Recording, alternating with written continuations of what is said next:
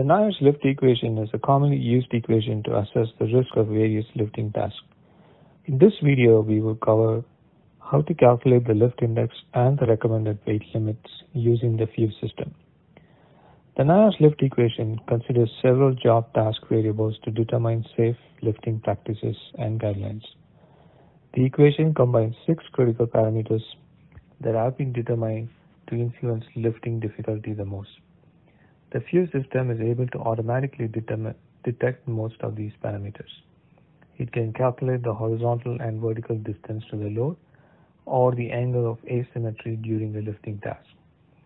In the FUZE system dashboard, the required measured values for a particular lifting and lowering task are automatically calculated by selecting the points in time when the subject starts lifting the object and when it's placed at its destination.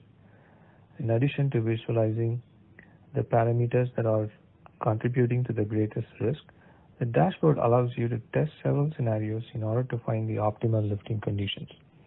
Using these measurements, the recommended weight limit for the task is automatically calculated. The lift index and other lifting related parameters can also be easily determined. Using the lift index, practitioners can now focus on interventions and other ergonomic redesign efforts. To know more about the FUZE system and how you can use for your assessments, contact us for more details.